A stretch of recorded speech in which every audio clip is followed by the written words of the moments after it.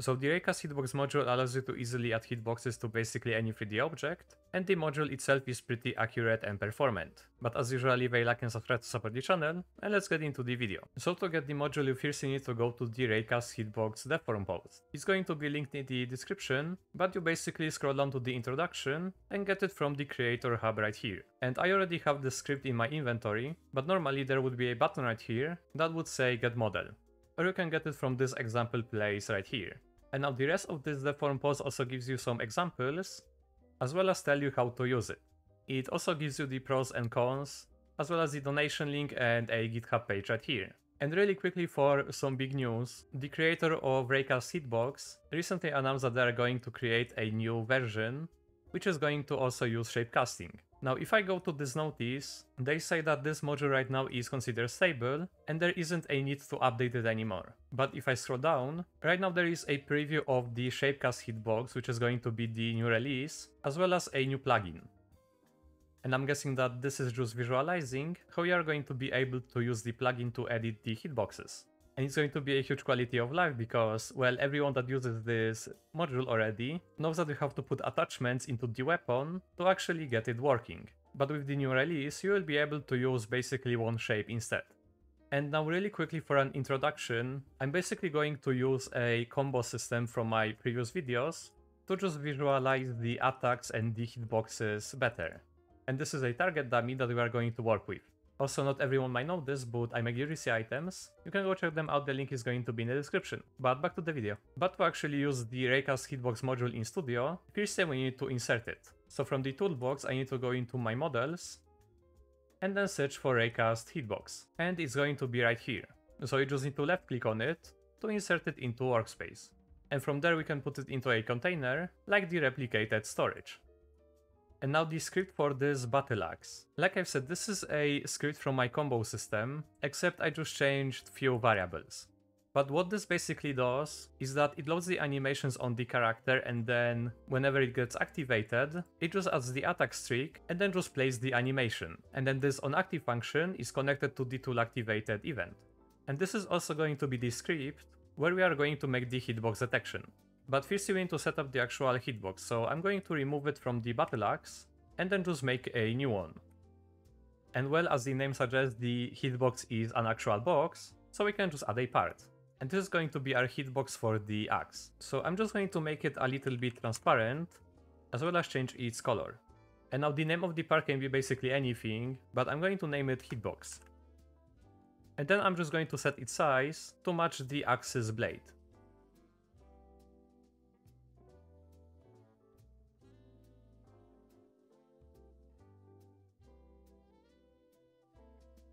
And one thing I forgot about is to disable the collision on the hitbox.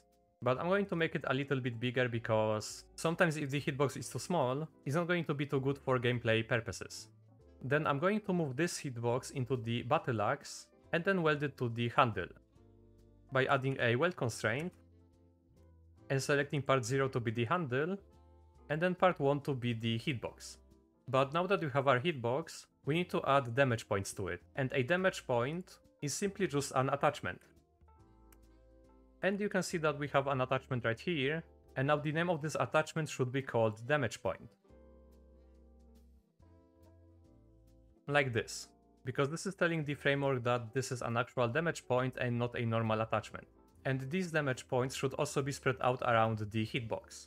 So one of them could be, for example, right here, then another one in the center. Let's also make 2 of them for the blades. And 2 more down here. And now the orientation of the attachments doesn't really matter. What matters is, like I said, the name and the fact that they need to be parented under the hitbox. And that's everything for the setup of the hitbox, but now let's get to scripting. So to set up the hitbox in scripting, we need to make a reference to the hitbox module. So I'm going to get the replicated storage, and then require the Raycast Hitbox v4. And now we need to construct the hitbox for our hitbox part. So I'm just going to do that right above the setup function. So the hitbox part is just going to be the toolway for child and a hitbox, And the new hitbox is going to be the Raycast Hitbox, and then a new constructor. Now this is going to require an object, where this object is going to be the object that holds the attachments. So you just pass it the hitbox part. And now if I just print out the hitbox, and then just do a playtest, you can see that firstly the Raycast Hitbox said that 6 attachments were found in the object hitbox. And that object is the hitbox of our tool in this battle axe. And then this table, this is basically all the functions, utility, and methods of the module. And you can see that the hitbox raycast points is a table that's going to hold all of our attachments. And you have this different stuff like the cast mode, the attachment instance, as well as the last position. So this line right here has basically created our hitbox, and now let's actually get to use it. So on our new hitbox object, we can call different methods. And one of the methods to start the hitbox is called hitStart. So we can put it in our onActive function. That's the function that's connected to the tool activated event. And we can start the hitbox after starting to play our animation. So I can just do new hitbox and then choose hitStart. And now if I do a playtest and then just pull out the battle axe, you can see that nothing is really happening now, but if I activate the tool, you will see that the hitbox has actually started working. And now it's still going to work, and that's because we need to call a hit stop in a certain point. And also really quickly, because I forgot to mention this, if you don't see these red lines, or you want to disable them, you just go to the Raycast Hitbox script, then scroll down and change the property of show debug gray lines to false. And that's just going to make them disappear. And the hitStop method, it would be best if it was called in like a animation keyframe event, rather than a function right here, but I'm going to show what I mean later in the video, from one of my projects that I made some time ago. But since the cooldown of the axe is basically 0.8 seconds, right now I can just do a task wait, and then the current cooldown. And then after that, what I can do is just call new hitbox, and then hitStop. So if I do a playtest right now, you can see that the hitbox is going to start, and then it's going to stop. And nothing is really going to happen right now when we hit the dummy, for example, and that's because we need to use a different event. And that event is also a part of the hitbox object, and this is what is going to handle the hit detection. So you just do new hitbox, followed by dot and then on hit, and then choose connect. And in this connect we add a function, and this script isn't really going to tell this, so I need to go to the documentation, where the onHit event, the parameters this gives is going to be the hit part and the hit humanoid, as well as the result and the group name, but we mostly care about these two right here. So I'm just going to write hit part, and then hit humanoid. And then I'm just going to print them out. And now if I go to the dummy and hit it, it's going to return the cylinder 002, and this humanoid. This cylinder is going to be the head of the dummy, so that's what the battle axe actually hit, and then this is going to be the humanoid of the character. So again, if I hit it from a different angle, now it returned this cube, which is the body of the dummy, as well as its own axe mesh and my own humanoid. So you also need to check if we didn't hit our own humanoid.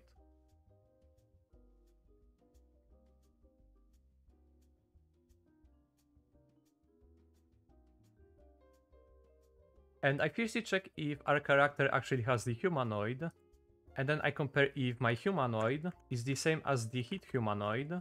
Then again, I just want to do then, return, and then end. And else I'm just going to print out the humanoid again, that we actually hit with the hitbox. And I just commented a few lines so they wouldn't spam the output, but you can basically see that we are hitting the humanoid of the dummy. But that's basically the basics of the Raycast Hitbox, but really quickly I'm just going to do a setup for a server validation. And one of the things I'm going to need is the remote event, and I'm going to call it onHit event, because the hitbox is done locally, and just reference it from the replicated storage. Then right here I just want to fire the event with the hit humanoid. Then I'm just going to add a server script, and again make a reference to the event. And then I'm just going to connect a function on the server where we get the player that fired the event and then the hit humanoid that was passed right here. Now if we don't get this argument, we just want to do if not hit humanoid then return end. Otherwise, if there is a humanoid, then I just want to do a print on the server with the hit humanoid. And now if I hit the dummy, it's going to print out the hit and then an error for, I'm guessing, the animator. But let's just ignore this for now. And since the hitbox detection is better done on the client, there needs to be some validation on the server, like checking the distance between the player or the player's character that fired the event to the character that had the hit humanoid. And a bunch of different stuff like check latest hit and basically so on.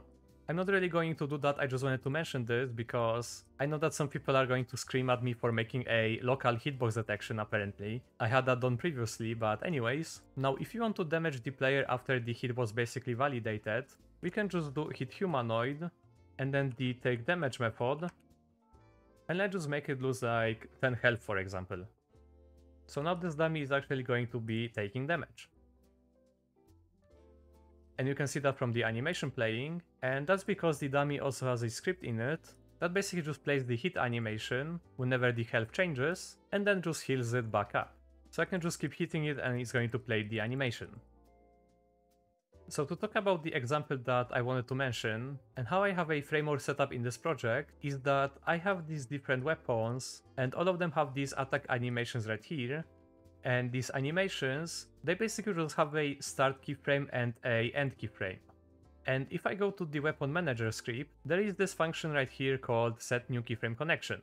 But there is a for loop that basically just loops through the attack animations and then adds the keyframe reached event to the keyframe dictionary. Then the keyframe that reached, it checks if the name of the keyframe was start or stop, and then depending on that either starts or stops the hitbox detection. And now that I'm looking at this should have been done a little bit differently, but the premise of starting the hit and then stopping it is basically the same. But yeah, that is basically going to be everything for today. So thank you for watching, hope everyone had a nice day and see you guys.